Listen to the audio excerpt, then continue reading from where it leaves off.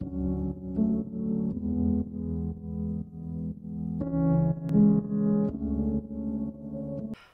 everybody, yes, how are we all doing? It is the Fredders93 here, and welcome back to another edition of Football with Fredders, the weekly football chat and discussion show here on the channel. I wish I was looking for a more positive topic to take a look at this week, but unfortunately, as a Newcastle fan, I just can't. I mean, I really just can't.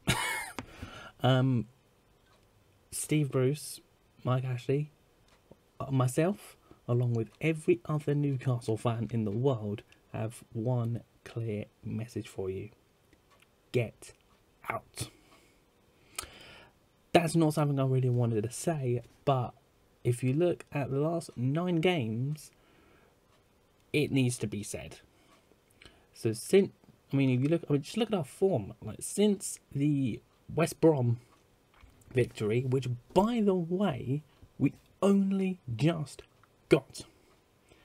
If things weren't embarrassing enough for Newcastle on that front, take a listen to the last 9 games. Leeds 5, Newcastle 2.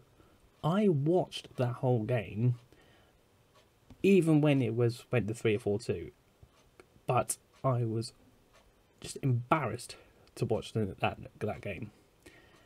And that's not even the worst result. Newcastle 1, Fulham 1. How, against 10 men for 10 men for half an hour, and against a newly promoted side, did we only just get a point because of a controversial VAR ruling penalty? Do not even talk to me about the Carabao Cup exit to Brentford. Well, Brentford's reserves, I should say. We played a fairly strong team in that game, and yet we still lost 1-0 to Brentford's reserves. I don't even care that we was away. Man City, we started better, but we still lost. Granted, it was only 2-0, but against Man City, you will very happily take that. Newcastle versus Liverpool, the ball draw, 0-0. Okay, so that's at least 1 point. But that was probably one of our better performances, because I don't even know how we managed to get that point in the first place. Newcastle 1, Leicester 2. Yes, this is what happens when a team has proper investment and is properly looked after. This is what I'm talking about with Leicester City, of course. Why would I talk about Newcastle at this point?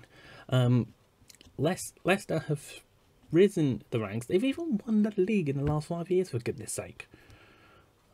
Then the extra time loss to Arsenal in the FA Cup.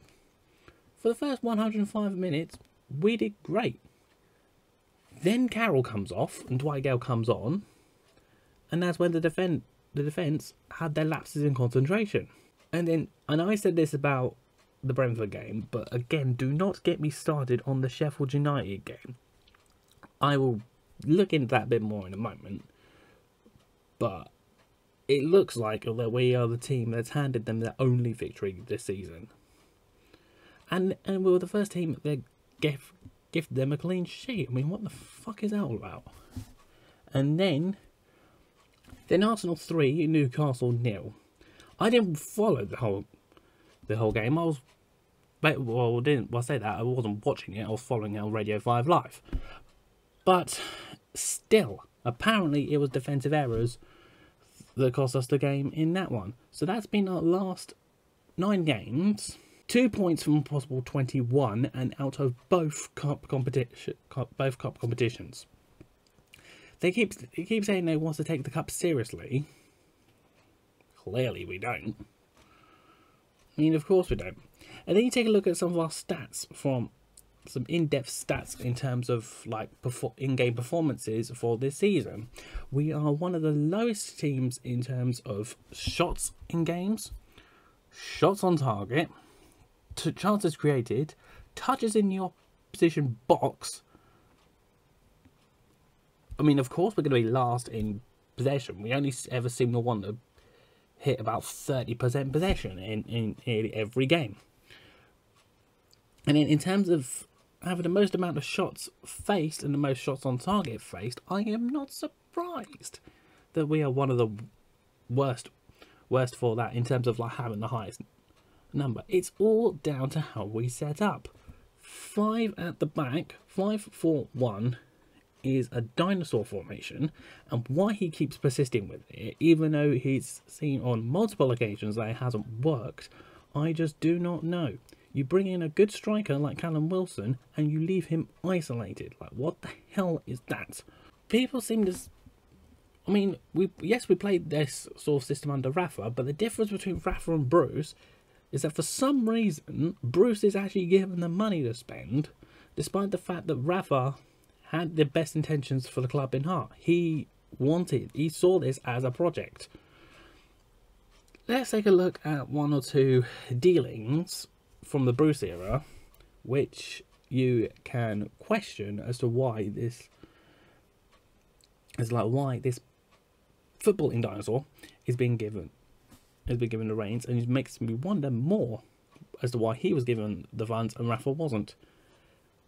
The first obvious point to start with for that is Joe Linton. Club record £40 million.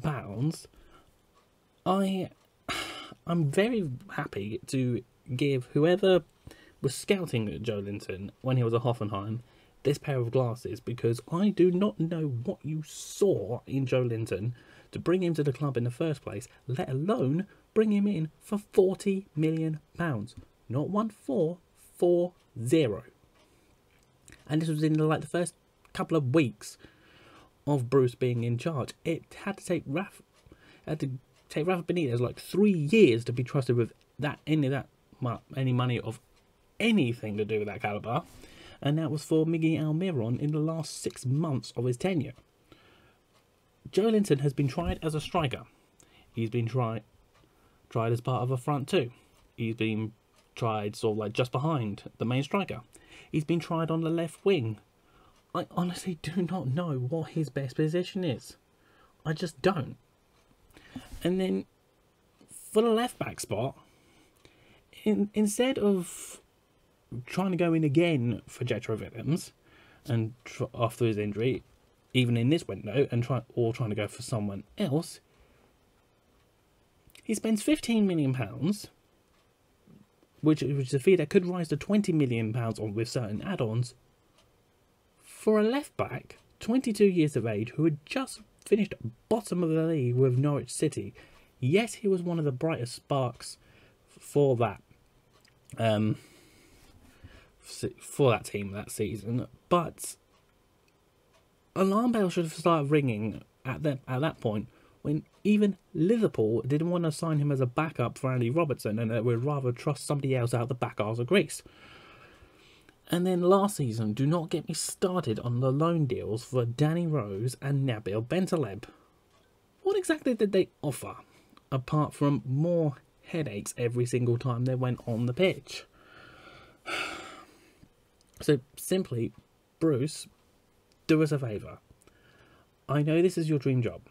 I know that it's always going to be tough in the Premier League, but for the sake of yourself, for the sake of the sanity of the Newcastle fans, and for the sake of Newcastle's season, please just go. And actually, as well, sell the club. The Saudi deal is not coming back. Look for someone else. So that's going to do it for this week on Football with Feathers. Thank you so much for watching. Hope you've enjoyed it, and hopefully I'll try and find something more happy to talk about next week.